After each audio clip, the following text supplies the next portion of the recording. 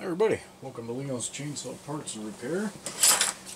Guess we all survived another Monday, that's a good thing.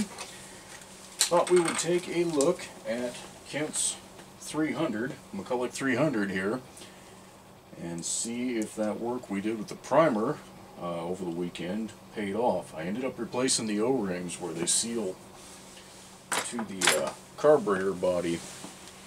Let's see if we can get this to focus. O-ring is flat. It doesn't have a rounded edge anymore, so I'm hoping that that's what it was. That, and I made sure that this knob was clearing the little air filter deal.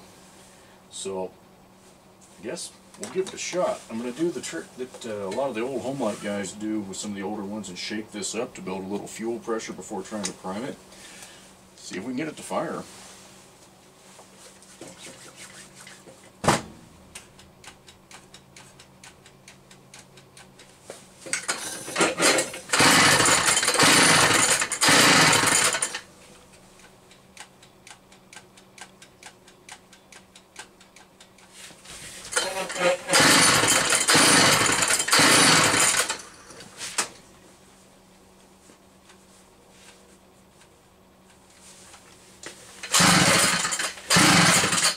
It would help if I turned the switch on.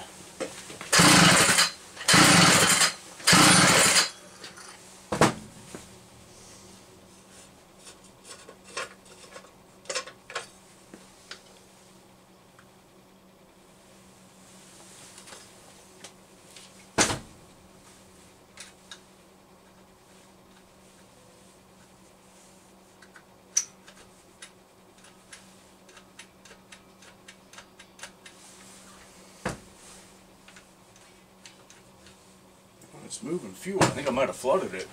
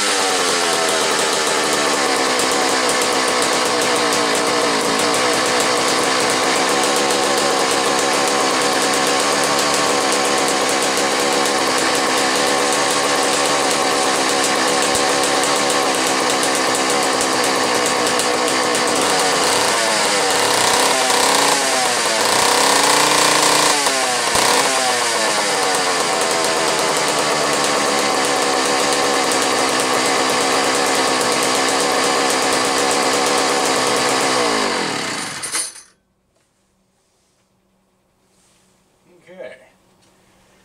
Now that was a little more dramatic than I thought it was going to need to be. This thing is fairly low on fuel. Might have been slow picking up, and that might just be as good as it gets. But again, I saw it moving fuel. I can see through it's this green Tygon hose that's in there. Could see that fuel was primed to the carburetor, so yeah, that may be as good as it gets. I'll probably try it one more time, but that is proof that eventually, after whatever that was, 15 or 20 primes, it did go. I'm wondering, next time I try this, I think I'll crank it over 4 or 5 times to let the engine really prime the carburetor through the pulse, and then hit the prime like that. But it started, and I didn't have to pour gas down the throat. So, we're moving in the right direction here.